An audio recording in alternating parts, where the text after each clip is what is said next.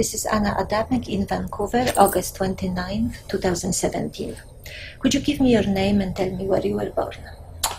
My name is Hani Henein, and I was born in Cairo, Egypt. Could you talk about your childhood? What were your interests like? I lived in Egypt almost 12 years and spent 6 years roughly in Cairo and 6 years in Port Said. My interests were not so much technical, but I enjoyed going to the beach, which Port Said is very close by, and lots of seafood that was plentifully available, and that was, and I also got my schooling was my first exposure to the French language, because I went to a French private school in Egypt that was run by the LaSalle brothers. So I learned, after Arabic, French was my second language. And then I got my third language being English after I came to Canada. At that time there was no ESL or any programs like that, so you learned it by immersion. Why did your family move to Canada? We moved to Canada because of persecution against Christians. I'm Coptic. My family's Coptic. And there was a fair bit of persecution. You have to remember, back in 1952, there was a revolution in Egypt. The Nasser kicked the king out and kicked the British out. And in 1956, he continued a process of nationalization of different entities. And in 56 particularly, that was the Suez Canal. And we were in Port Said at the time, living not far away from the mouth of the Suez Canal. That resulted in the bombardment of the 56 war. And that was actually my first encounter with Canada, because Lester B. Pearson was then the ambassador of Canada in the United Nations, and they started the United Nations forces. So when we were able to safely get out of our apartment and walk down the streets again, this Canadian soldier, I remember staring at him. He had a Canadian flag on, I still remember that. And of course the blue beret.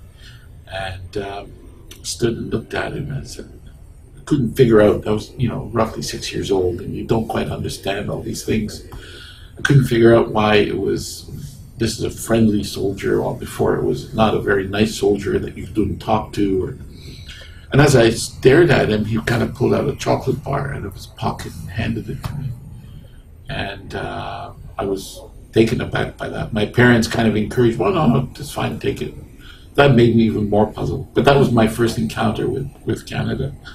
And so, I mean, like every boy, I like to play with cars and toys and guns and things of that nature. Were your parents involved in science? No, neither one was. In fact, I think on my mother's side, there was nobody really involved in science or technology. On my father's side, nobody either was involved except for my eldest cousin. My eldest cousin, his name is Adel Sidra, and he later immigrated to Canada as well, and went to the University of Toronto, got his PhD there, rose to be provost, and became dean of University of Waterloo, and he's now retired and lives there. So he's the most technical person in the family. But at the time after the 56 war, there was a lot of upheaval in Egypt. My recollection is that you ended up with the British being kicked out. There was the next group of managers tended to be Christians and a few Muslim people, which were well-educated people. But the government wanted to, they were a bit suspicious of that group because they worked with the British. And so they tried to suppress that group as much as possible. And in the schools as well, there was a lot of spying. There was a lot of secret police from the government, and everybody was in fear as to who's going to disappear tomorrow. My parents realized that we weren't going to be able to get a fair education and a fair progress in our lives had we stayed. And my father decided we were going to move, and he chose Canada. We almost ended up in Brazil, but there was a revolution there, a coup there, I think, at the time, and we ended up going to Montreal. So that was the reason we came, and Canada was open and welcoming, so we were very pleased, and we learned English.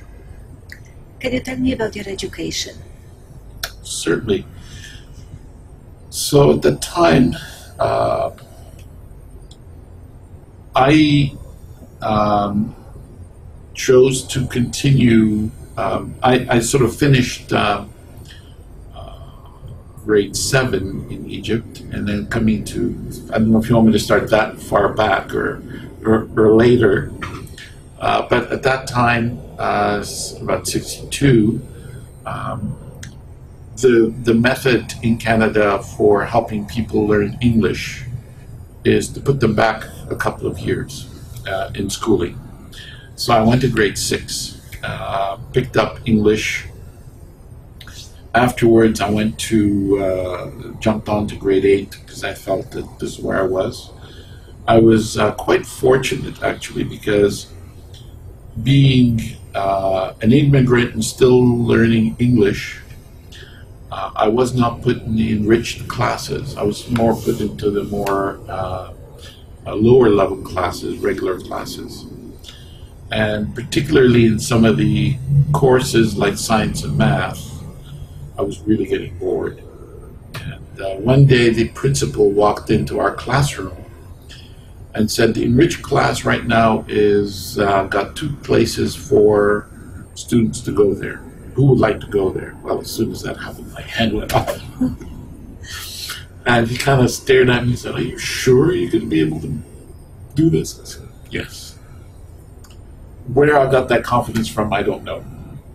But certainly the thing my parents always did to me is encourage me to always do the best I can and always work hard in school. So even when I was in Egypt, if I was the 3rd in the class, it was, why is that? You should have done better. So I was used to working hard and trying to excel. So that was good. And then, so as soon as I moved into that particular class in math, they realized that I could survive and do okay. So they moved me in all the enriched classes except for English language. They kept me in the regular stream. But that was good. That was fine, and that was good because it gave me interaction with a group of friends that were also high achievers and hardworking, and so from that point, it was a matter of deciding where do I go to study beyond high school. In those days in Quebec, you left high school at grade 11. And then went on to university. Except that I decided there was the option to go to grade 12. And I decided to do that as a way to save money. So I went to grade 12 when I had still figured out what I wanted to get into. My parents, my mother in particular, was encouraging me to go into engineering. My father was very silent. Many years later, he said he wished I became a physician. I didn't know that. But I don't have the gift for biology. It just never struck me. My chemistry teacher in high school was extremely gifted. I mean, I look back now and I remember learning about many of the things that today we call metallurgy, materials, and the way she taught and the way she presented things to class was very clear, very, very exciting. Did experiments with, throwing sodium on a bath of water and watching it go into flame. That was exciting to see. So after grade 12, I decided, okay, I'll do engineering. I got accepted at McGill to go in. And at that time, even the first and second year were general years. And in that time, I had to decide what I was going to get into after that, because then you start specialized for 3 more years. And there was a course in Introduction to Materials Science. It was taught by the chair of the Department of Metallurgical Engineering, Professor Bill Williams. And he showed us, recommended a book called Man in the Iron Age, which I read, and I was captivated by the history of metals and so forth. And then one day he showed us a movie in the classroom, and this movie was about how copper was made. And that fascinated me. And the thing that fascinated me wasn't so much the techniques or the technical aspect, was the art, the beauty of copper.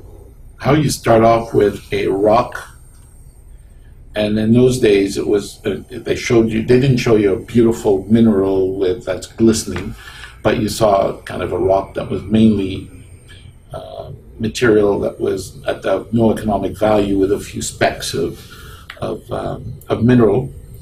And then you go through crush and grind and mineral processing, and then you put it in the furnaces, and there's fire going everywhere, and then you cast it, and you put other elements on it, and you roll it or draw it and so forth, and you end up with a shiny, beautiful, copper-looking material. And I said, that is so beautiful, and look at what they started with.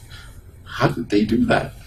That intrigued me. That captivated me. So I went into the field, and it was rough. It was a pretty challenging program. I went through it. Bill Davenport was one of our instructors at the time. Others were people like John Jonas and Rob Guthrie. John Gruzleski was another one. And so they taught us. Tal Salmon was our prof in mineral processing. So they gave us a really good, well-rounded education. We went to work in the industry in the summertime and came back. And so when the time came to finish 4th or 5th year, would have been, we had the choice of going to industry or going to university for a master's degree. And I decided I was going to explore both. That I'm going to explore the master's as if I was doing an interview for a job. So I went around and interviewed a lot of the professors about what life is like as a graduate student, and what did they do, what kind of projects they possibly had. And I got also 2 job offers in industry. After I visited those locations, I realized very quickly that I would be bored in those jobs. I wouldn't be very much challenged, and I'd be the lowest man on totem pole, which is fine, but I'd be doing routine activities, and I didn't feel challenged. I thought to myself, I didn't go to school for 4 or 5 years and worked so hard just to forget all my materials engineering. I kind of like it. I'll do masters. And I decided to do a project with Rod Guthrie. I hoped to had worked with Bill Davenport, but it just didn't work out. The problem that Rod Guthrie presented to me was very intriguing. And so that's what I ended up doing my project on. And can you tell me what that project was? Yes. When you make steel, and you've got a bath of liquid steel, in order to get the right chemistry, steel is not just iron and carbon. It has other alloying elements, other elements added to it. either to control the impurities or to add to give it better properties. Well, one of these additives is aluminum, and it kills, so-called kills, it gets rid of the oxygen to a safe level to make a sound ingot, but it also refines the grain size of the steel, so it improves its strength. So aluminum is typically, at those days, was essentially ingots of it were thrown into the bath of steel. And the yield of aluminum was pretty poor. People didn't know why. So what had been done before I came along is the previous student had taken pieces of aluminum and dunked them into a bath of steel in the lab, and pulled it out and found that there was a steel shell frozen on the outside of the aluminum, which meant that if you throw a piece of aluminum into a bath of steel in industry, first thing that would happen is it would suck so much heat from the steel, because it's a better conductor, that the adjacent liquid steel would freeze. And then the aluminum would melt inside of this steel shell, and only then would that steel shell melt back. So they had done these kind of experiments, and they weren't sure, and they'd done mathematical modeling of that process, and they weren't sure if the conditions in the model were correct or not. So my job was to figure out and do some measurements with thermocouples to see if the measurements were right or not. But the furnace wasn't available at the time.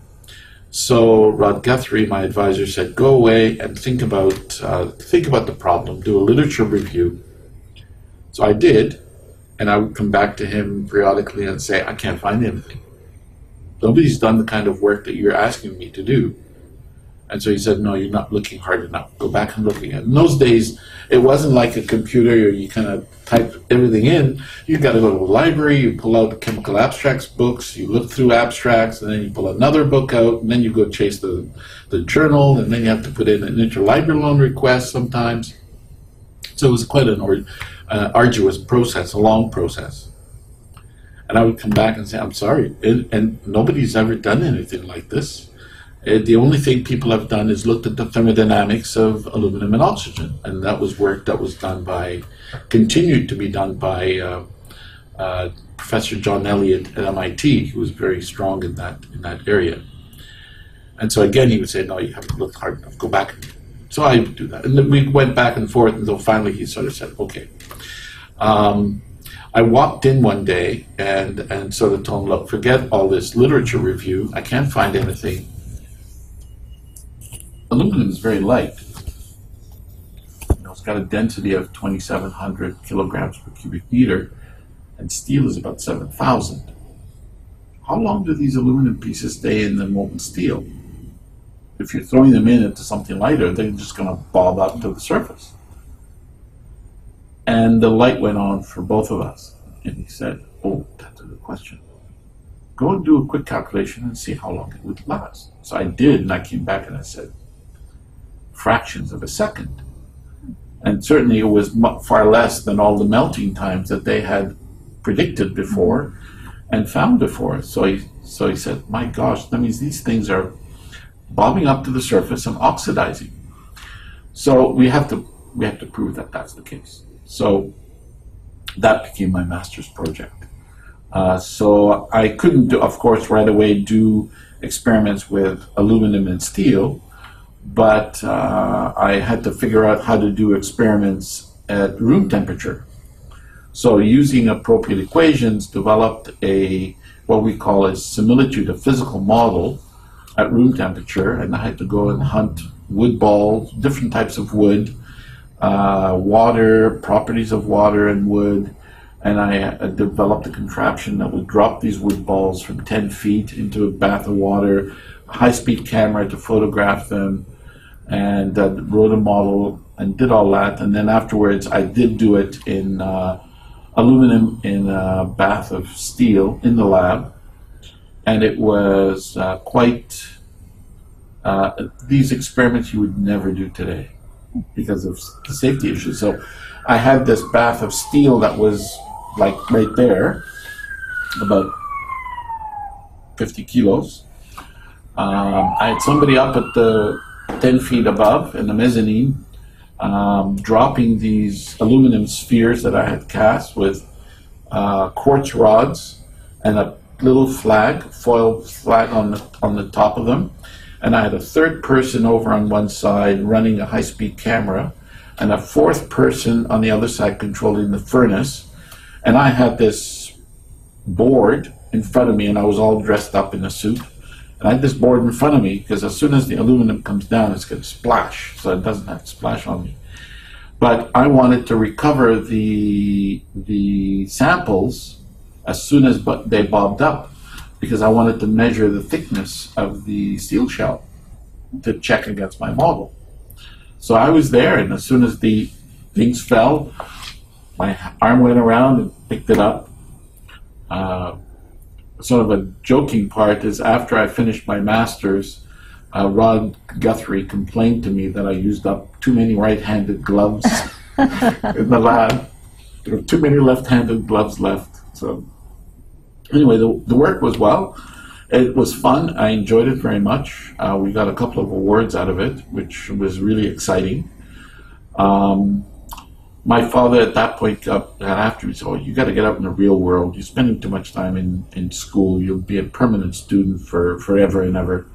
So I went out and worked in the steel industry for about a year, all the time thinking about, okay, what do I want to do? Where do I want to go? And decided, it was very clear at that point that I wanted to do modeling and simulation, more of what I was doing. And in the company, there was only one person that did that kind of work, and that person had a PhD. Mm-hmm. So I talked to the company management about... Which company was that? Sidbeck at the time.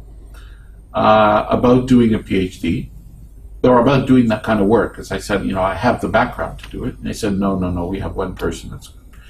So it became clear to me, in order for me to do that kind of work, I needed to get a PhD.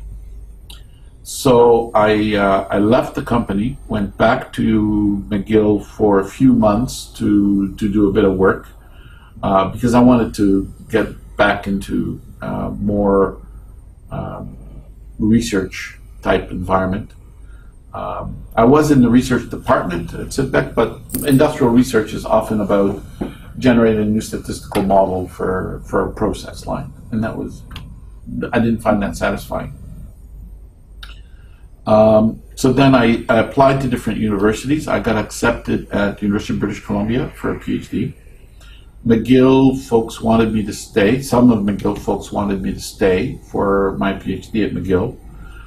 Bill Davenport, bless his heart, he gave me very good advice. He really encouraged me to move on and go somewhere else. He didn't tell me what to do, but it was very clear what he thought, what his advice would be. And so I went to UBC, worked with Keith Bermacombe, who's passed away, and started working on a project that was totally different. It was all about one of Keith's projects. And this was a joint project with Paul Watkinson, who's a chemical engineer at UBC in the chemical engineering department. He and Keith collaborated on a project dealing with the processing of rotary kilns. And so they had done some experiments. They had a pilot kiln, they'd done some experiments, and they had some results they didn't understand.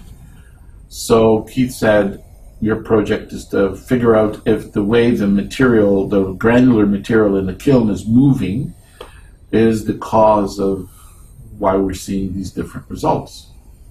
Okay, so it was very different. I started looking at what we call bed motion in a rotary kiln, and that became my PhD thesis. And to this day, I'm surprised. It is the two papers that were published out of my thesis are still the most cited pieces of work I've ever done, which is That's very a surprise. They're still used, especially the experimental data, because we collected a lot of experimental data on a whole range of types of materials, sizes, shapes, wall characteristics. It was a pretty exhaustive set of data that people still apparently seem to be using for various types of, whether it is ball mills or rotary kilns or dryers or those kinds of things. So That's excellent. it is, yeah, it's interesting. You talk about your supervisors. Who do you consider your mentor or mentors? I mean, those, I would say, certainly Keith Bermacombe was a mentor, Rob Guthrie and Bill Davenport. Those three, I would say, are key mentors in my career. Keith, in particular, once I got to UBC, he cared about the welfare, the personal welfare of the students, and that was very important to him. So he would have his students over at his house all the time, and socialize with them, not as a friend, but still as an advisor. So we got into really good conversations about the field, about many things. That was also the time when I had my first international interaction. He had Professor Denis Abdisser from École Nationale Supérieure de Nancy, École des Mines, à Nancy. And he came over to do a sabbatical with his family. I was the only one in Keith's group that could speak some French. So he looked at me and he said, "You're in charge of looking after him," because that was our tradition in the group. And so it was enjoyable. And many years later, we kind of, after he stayed for a year, his sabbatical, he went back. I finished my PhD and I moved on to the rest of my career, and we didn't really interact, or our paths didn't cross until I met him at a meeting of one of our metals and Materials Society, TMS for short. Met there, and he kind of stopped me in the hallway and said, "Look, we can't talk right now, but you got to contact me. You have to come and visit. You have to come and visit." He kept after me for 2 or 3 years until I finally did go and visit, and I regretted not going earlier. But after I finished my PhD, I still didn't know whether I should pursue an academic or an industrial career. I interviewed far and wide. I had offers from both.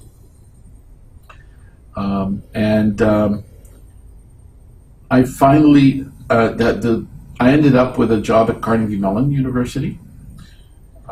I ended up choosing it over a job at the Alcan Research Labs in Kingston.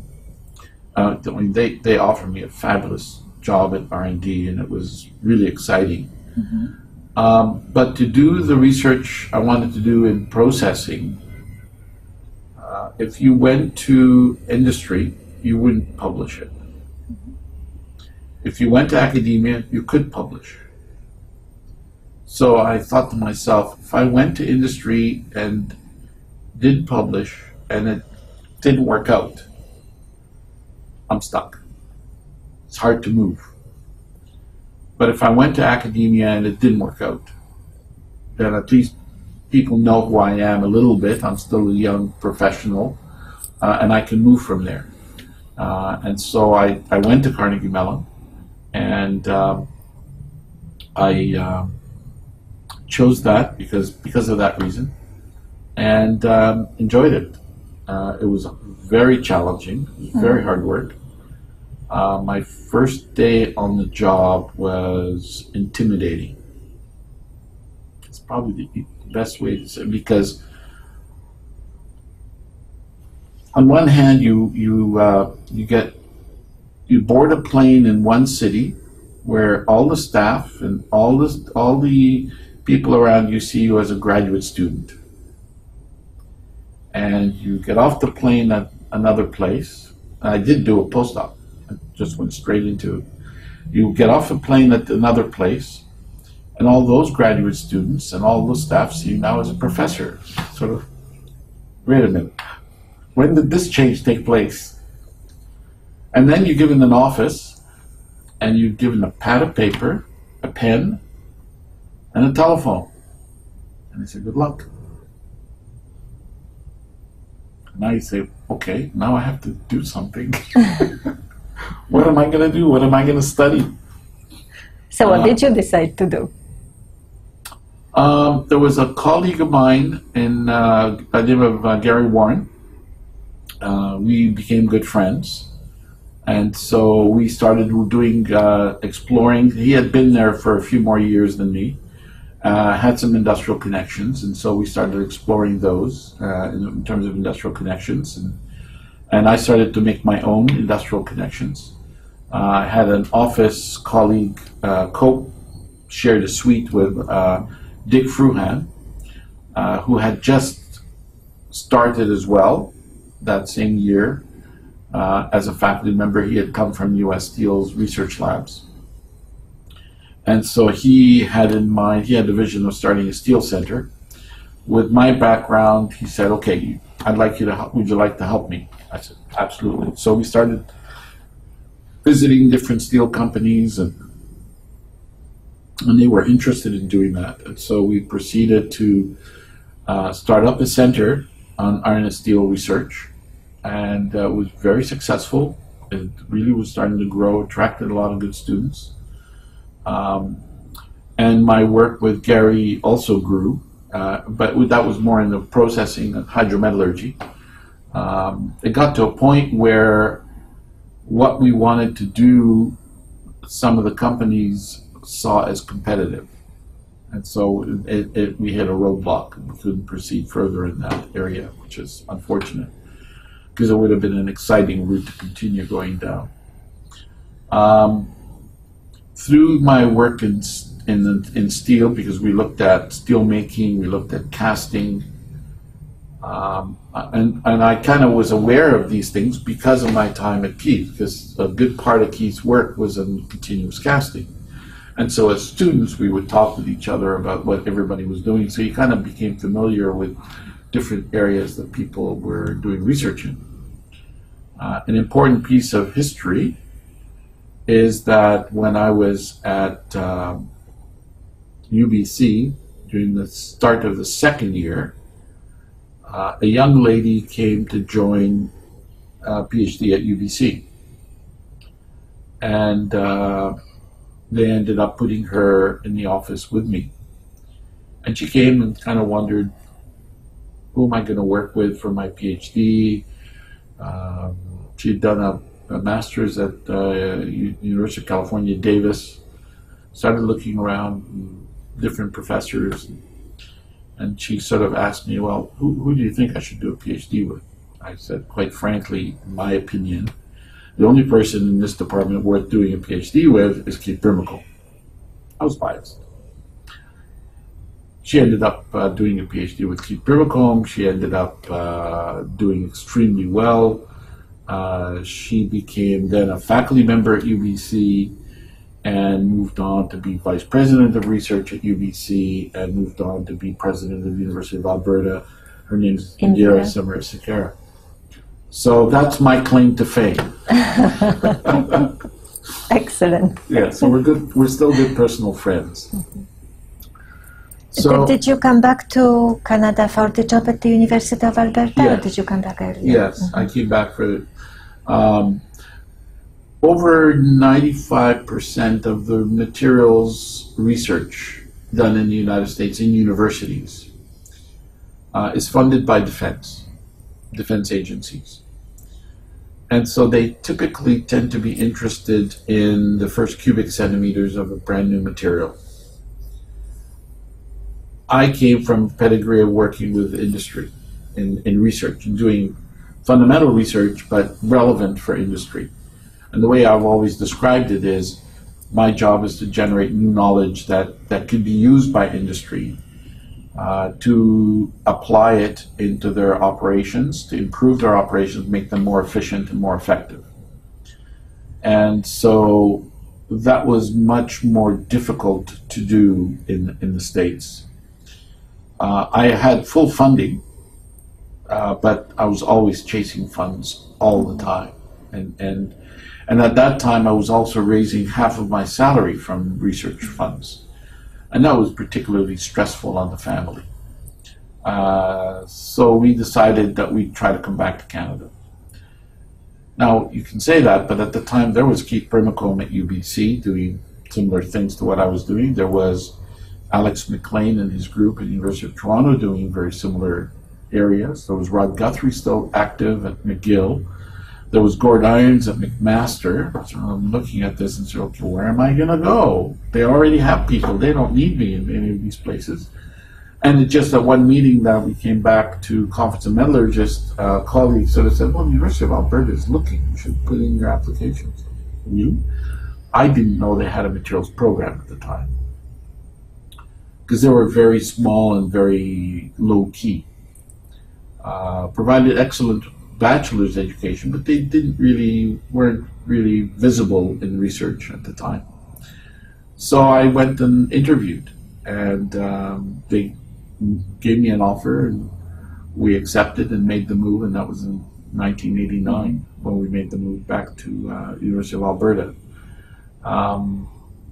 So I decided at that point that the other thing was, because of the structure of research in the United States for materials and for the area that I was interested in, it was extremely difficult to say that in 5 or 10 years, these are the questions I would like to see answered in the field. These are the things I want to try to achieve. It was much easier. The system in Canada was enabling one to try and do that. Yes, periodically you get a project that turns you to one side or another, but you learn something from that, and eventually that you're able to bring back to your original goal and focus. So some of the research I was doing in continuous casting was in the later years at Carnegie Mellon was with Alan Cram, who's now president of IIT in Chicago. And we would ask ourselves, why is the microstructure the way it is in the casting? And got a project with a company where they had designed a new gas atomizer nozzle, and they wanted us to understand how it worked. So I worked on that project for a year, and then they decided to abandon things, but they left the equipment with us. So I thought, okay, well, let's see what happens, and if we can find a particle that's generated through this atomization, and you don't turn things into atoms, but it's a euphemism that's called in the industry, where you take a stream of metal and break it into droplets, and then those droplets freeze into powders.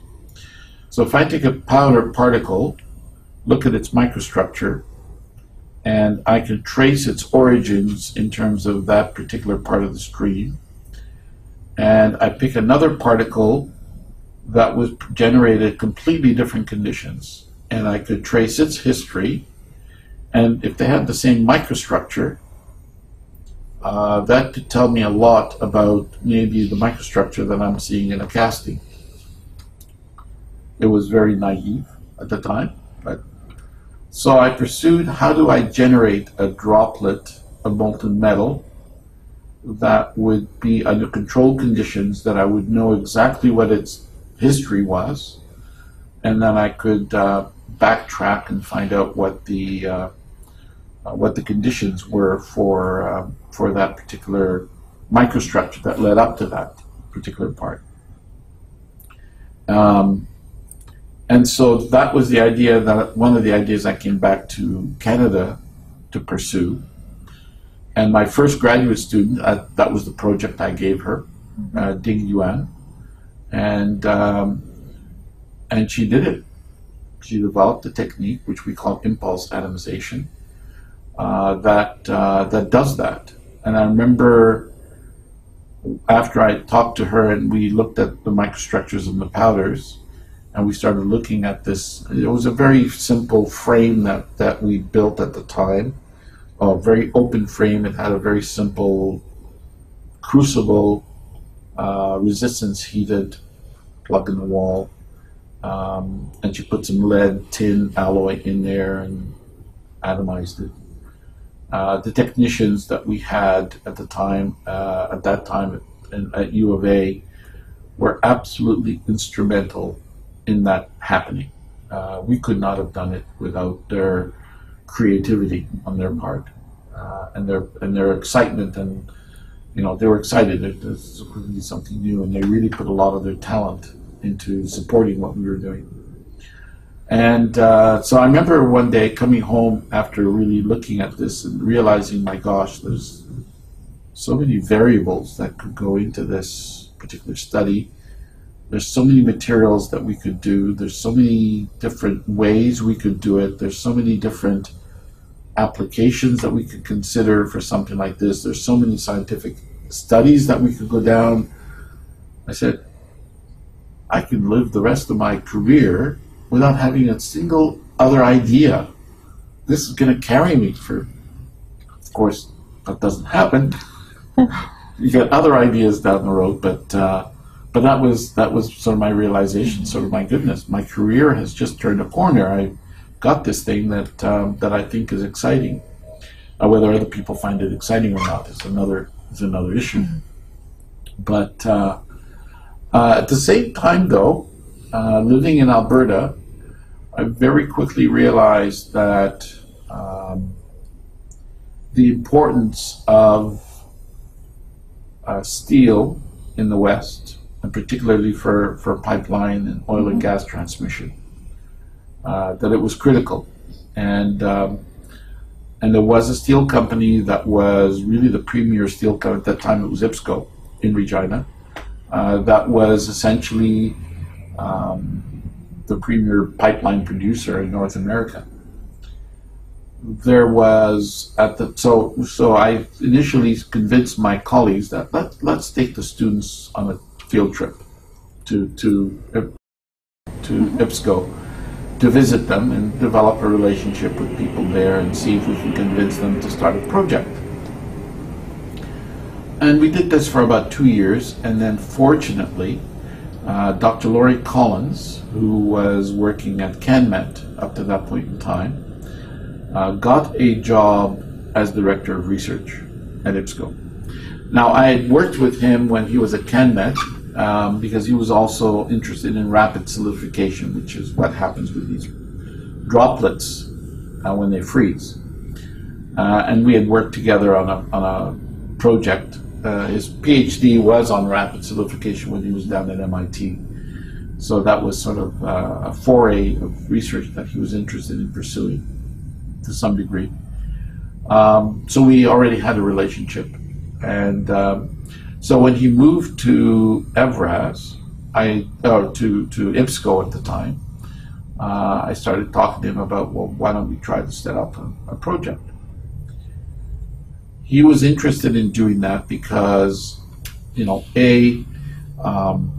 we are the closest materials program to Regina. This is a program that generates bachelor degree students. And from his perspective, if we are able to, if IPSCO could have good recognition into our program and be seen as a partner into our program, then the students that go off afterwards and work in the industry would have whether they worked for IPSCO or not, would have a good impression and a good memory of IPSCO in the workplace. And that would turn favorably towards IPSCO when the time comes for different projects, and they would have a relationship because they knew each other. So, that was a good strategy on his part. He also wanted to establish a core group of faculty that would work collaboratively together to address problems that he ran into periodically, where he needed expertise beyond what he had at the R&D center in Regina. And he wanted to promote good knowledge in the university that he could use in the R&D labs to help improve operations at the mill. So that was exactly the kind of thing I was hoping to do. So it was a very good partnership. And I can't remember exactly what year it started, but we are, I think, on the fourth or fifth NSERC CRD with them. We brought on, and the third one we brought on Trans-Canada Pipeline on it. The next one we brought on Alliance and Enbridge, but they decided they didn't want to continue, which is okay. So now we have a project that is with Evraz, because the Swedes bought them and then the Russians bought them. And we have a project with Trans-Canada Pipeline and them, and it involves 4 faculty. It has about 6 graduate students on it, 2 postdocs, 1 lecturer, half a lecturer because the other half comes from the department, and we work on problems that we feel are appropriate to be done in university. We can publish. We generate knowledge for Evraz that they use and improve them, and we've been able to change and modify our approaches and our projects to suit their ongoing moving challenges that they keep facing, whether it is the Arctic strain-based design or right now thicker wall pipes that they have to So make. what are some of these challenges in developing steel specifically for pipelines and for SAGD operations? What are you trying to improve, or what problems are you trying to solve? Well, in the earlier days of this project, when people made steels for pipelines, they were prone to a lot of corrosion. And it turned out that a certain phase, a certain chemistry in the steel, Fe3C, which is part of what we call perlite, is very lamellar in structure, and so it would provide, and it's brittle, so it provided an easy path for cracks to grow, and so people had to figure out how are we going to eliminate perlite, but yet retain the strength of the steel. And at that time, people were interested in developing stronger steel. So they were using what's called X52, X being the API, American Pipeline Industries standard. It sort of means that it's X65 being 65,000 PSI is the yield strength. And so there was a lot of interest to go to X70, X80, X100, X120. And there were people throughout the world that were working in that area. It wasn't just obviously us. And people basically developed steels that required a certain amount of niobium. And niobium has a number of effects in the production line. It controlled the recrystallization of the austenite during rolling. It helped create a pancake structure. People knew that at that time, and we're starting to develop steels with that kind of structure. And then afterwards, the transformation to ferrite was there, and then you had niobium dissolved, whatever's left dissolved in the steel, and also you formed little precipitates. And people had done transmission electron microscopy on these niobium carbides and saw that there was a string of them, and they were 5 nanometers in size, and basically said this is how the strength of the steel is improved. I personally wasn't satisfied with that as an answer, because I tend to be a little bit more quantitative. And I said, well, we're adding such 0.03, 0.09, maybe 0.1% niobium. How does such a pinch affect the steel's properties to that degree? So one of the projects that we did, supported by Evraz or IPSCO, was to develop a method by which we would take a representative quantity of steel and dissolve it and recover the residue, which essentially was carbides, and analyze it and weigh it and figure out what the chemistry was. And from doing that, and from measuring the properties of the steel and using mathematical models, we can kind of say, all right, the dissolved amount of niobium is contributing X% to the yield strength of the steel. The precipitates are contributing Y%, and so forth. And we came up with essentially the grain size of the steel was about 40–50%. Niobium had an effect on that grain size, but putting that aside, the niobium precipitates and the solid solution strengthening was another 40%.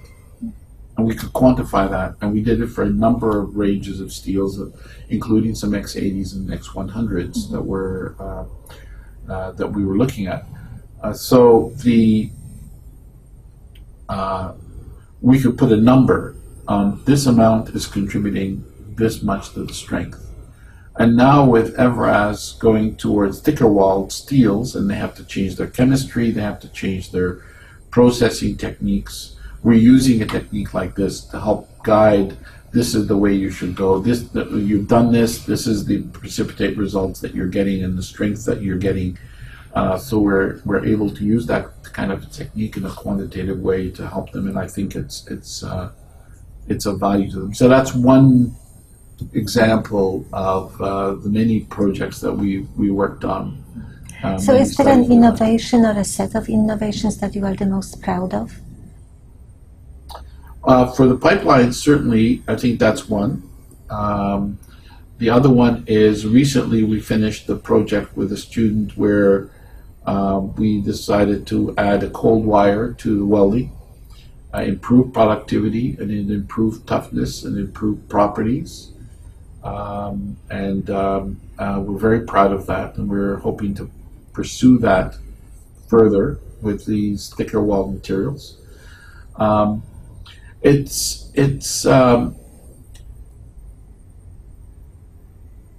interesting in that we haven't really focused on being necessarily innovative in our relationship with the steel company. We focus more on we're going to generate knowledge and understanding so that you folks can take that knowledge and understanding and turn it into something practical in the plant. Because one of the things that we worked on, that we insisted on in this particular type of project, we were going to work with the real steels. We were not going to work with model chemistries. We were going to work with the steels that is produced commercially, and we were going to do all of our analyses on that. So, in many respects, we did, all the SAG-D work we did it on their steels. All the precipitate work I just described, we did it on their steels. The welding was done, we did it on commercial steels. They would allow us also into the plant to take measurements of their industrial operations. And we would come back with those measurements and carry out analyses and models. So we were in a role of, I saw our role as generating that knowledge that they needed to be able to implement to improve their product and retain their competitive place in the marketplace. Between you and I don't think it's the sort of thing that NSERC would necessarily rank highly in their synergy awards, but be that as it may, I think it's provided a valuable service to the company. It brought a bunch of colleagues together at the university that continue to work together. We've generated a lot of students that continue to work in the field, in the industry in Alberta.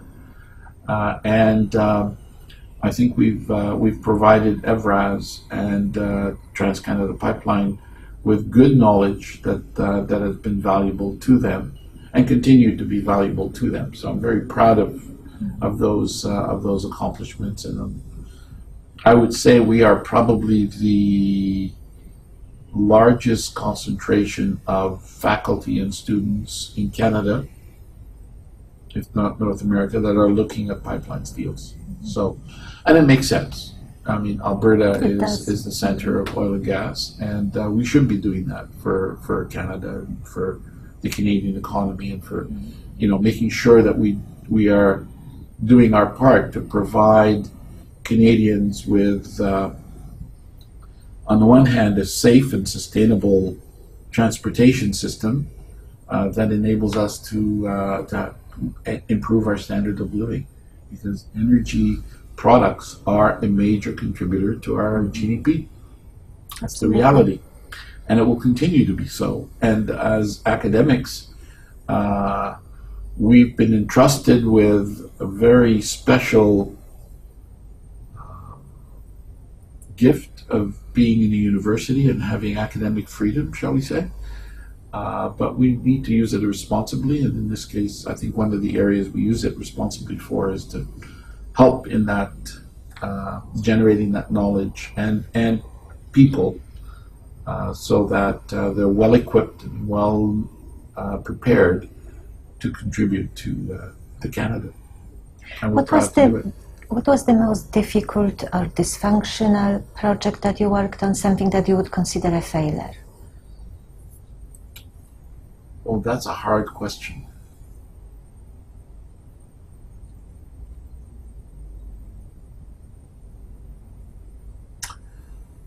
I would say the atomization would be probably, while it had offered many highs and successes, it also offered a lot of lows. Because at the time, it was just before we got into the pipeline research, I learned something when I was at Carnegie Mellon, that I needed to establish a strategic advantage. And with so many high-powered people doing work in the process metallurgy area in Canada, I thought to myself, how in the world am I going to get somebody to get off a plane in Edmonton to come and visit us? I need something different. I need something new. So when this Ding Yuan came up and succeeded with this atomization, which we were seeking to do, succeeded experimentally, I thought, well, my strategy is going to be, I'm going to patent it. I worked with the university to try and get that done. I declared it to the university. At the time, they were really not equipped to deal with such innovations and how to patent it. Basically, they were trying to get me to find a company that will pay for it, and it was like, look, I'm here to do research. I'm not here to. And so at the end, they said, all right, you take it and you run with it. So I thought, okay, I need this to be able to get companies to get off the plane and visit us. So I pursued it and pursued a patent on it.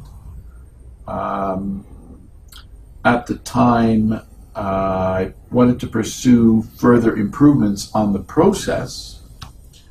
But at the time, our Dean of Engineering kiboshed that whole thing and said, no, you can't do that. Our rules at the time say that if you're going to personally benefit from an invention, you're not allowed to do research on it. I said, what?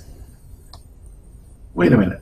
You can monitor my graduate students all you want. You can review and check out any publication, any paper that I send out for publication to make sure I'm not, lying to sweeten the pot. You can check my proposals all you want.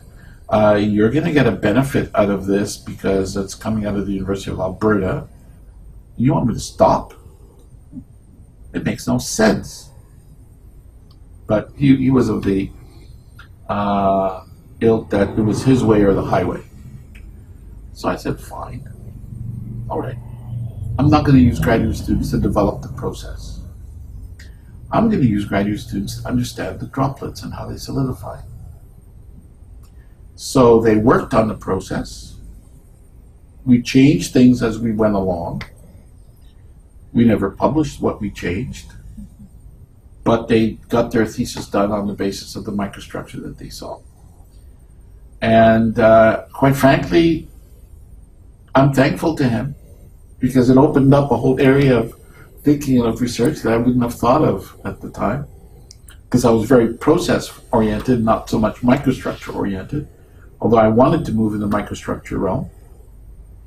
So we kept the process to some degree going, but on the other hand, we couldn't pursue it to the degree that we wanted. Once we got the patent, then we had a deluge of companies interested, and that was the sad part. And most of the companies that were coming wanted to know what we were doing without, what are you doing for free? And so that was not a relationship that was particularly enjoyable, process that was particularly enjoyable, getting into NDAs, and it just consumed huge amounts of time and effort that were just, when their intentions were not noble from the beginning, really, at the end of the day. There were a couple of companies that were quite positive and quite open and quite forward about the whole thing. One was Noranda, and the other was Alcoa.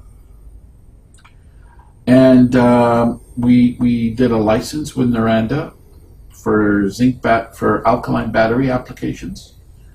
And they went ahead, adopted the process and their pilot facility. They loved it. It worked like a charm. It was very productive. It generated a unique product for them. They generated a product patent out of it. They worked with one of the big battery companies, I can't remember which one it was, developed a product that improved the performance of the alkaline batteries by a good 20%, 15 to 20%, something of that order, for the anode. And then they waited for the company to put in an order. And the company one day came back at the end of that 2-year pilot period and said, no, we've got a technology in the cathode that we think we want to pursue next. So Noranda just kind of closed everything, put it on the shelf, and let the dust collect. And so I'm like, oh, that's sad. And then with Alcoa, they got the idea to use our technique to try to make magnesium granules as feed materials for thixotropic applications. And because at that time people were just taking ingots and chipping them, and then there was problems of contamination and so forth. But if you could make granules, millimeter-sized granules, then you could they flow much more easily. They're finer in structure, so when you semi melt them for thixomolding, you would have much finer structure, you'd have better properties, and look great. We showed them how to do it. They adopted it. They started doing pilot scale testing because they had an operation in Spokane that made magnesium. And they did a whole cost analysis. And in 3 months they could turn profitable, which is unbelievable. Then all of a sudden I get a phone call from them and say, we have to stop. Our plant is being shut down. The Chinese were dumping magnesium in North America to the point where nobody could make money in North America making magnesium. So all the magnesium plants in North America shut down virtually overnight. Then the folks at Alcoa Research Center try to convince their management by saying, look, we can still get into this business. We'll buy Chinese magnesium and we'll granulate it and we'll sell it in companies just not interested. So that went nowhere. That's very interesting. Yeah, so that was That's a very interesting stuff. You want to see your stuff that going. And that was kind of brought me back to our dean, who didn't want me to pursue further research in the process side. I thought to myself, he's wrong, because there are so many forces that determine whether something is going to be commercially successful or not. It isn't the technology. The technology, of course, is needed, but there's market forces, there is applications, there is production forces, there are political forces. There's so many things that come into play that he's wrong in the path that he chose to go down. But anyway. So I know we are running out of time, but okay. Just last question then. You are the director of the Advanced Materials and Processing Lab. What are your goals for this lab? My goal is to develop young people for the next generation that are well prepared and well equipped for the challenges they're going to face in the future, whether they are academics or work for industry. That's important, I think, for them. And I'd like us to think that we have made the University of Alberta known for the research that we do and for the quality of research that we do. And that I think we're better known now than we used to be, not just because of what I do, but many other contributing factors.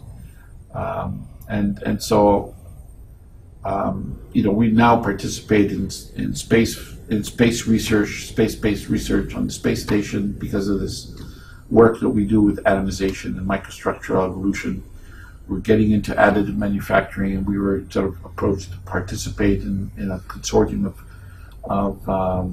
of universities to do it. So there's a number of these successes and visibility that we hope can be maintained and enhanced in the future in terms of the way we're moving. So I'm proud of our achievements, and however small they may be, but there's always going to be bumps in the road. Thank you very much for this interview. Thank you.